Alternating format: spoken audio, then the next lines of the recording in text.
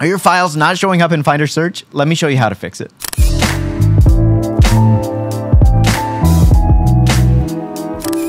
Alright, so if you're not finding your files inside of Finder or Spotlight Search, even though you know the exact name of the file and it's still not showing up, it probably comes down to the fact that your computer is not properly indexing.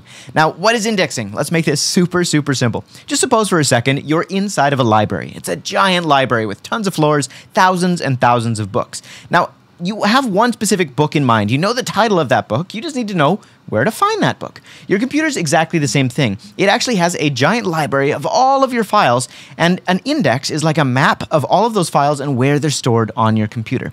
So sometimes that map can actually get out of date. So you'll add a file, you'll rename a file, and for whatever reason, Finder and Spotlight Search don't properly update the index. So that map is missing the file. Therefore, when you type it in, it doesn't show up. How do we make sure that our map is actually up to date and all our files are showing up? Well, fortunately, it's pretty simple. So open up your Mac and hit Command Spacebar. From there, you can type in System Settings. You can also get to this by going up to this little Apple icon in the top left of your screen and clicking on System Settings, okay?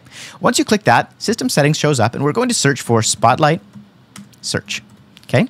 So we're going to click this little guy, Spotlight Search, right there, and you're going to see that there's a bunch of preferences. Now, depending on what version of Mac you're using, this might be in a slightly different spot, but what you're looking for is down here where there's a little button that says Spotlight Privacy. You're going to click that. You're going to see that we have this privacy window, prevent Spotlight from searching these locations. Okay, so we can actually reset our index using this privacy tab by hitting this little plus icon. We're going to tell Finder and Spotlight Search, okay, we don't want you to actually index anything inside of our hard drive. So look for this little area in your locations here that says the name of your computer. You're going to click on the hard drive and then click Choose.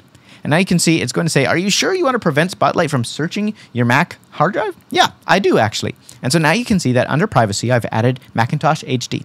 So what's going to happen when I hit done here is Finder and Spotlight are going to re-index the computer after excluding all of those files. So what it's going to do essentially is delete that entire index. And now what we're going to do is open Spotlight Privacy again, and we're going to remove our Macintosh hard drive from this exemption.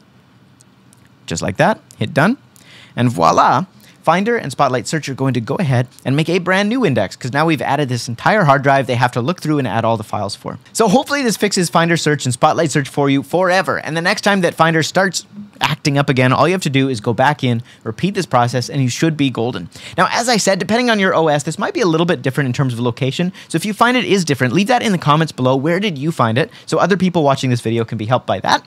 And if it didn't work, let me know as well, because Apple is constantly updating these things. And so it's good to know for other people here. Let's just pitch in as a community and keep the information going. All right. If this video brought you some value, smash that thumbs up button. Make sure to leave a comment below. Hit subscribe if you want more tutorials like this one, and I'll see you in the next video. In the meantime, create something awesome. Peace.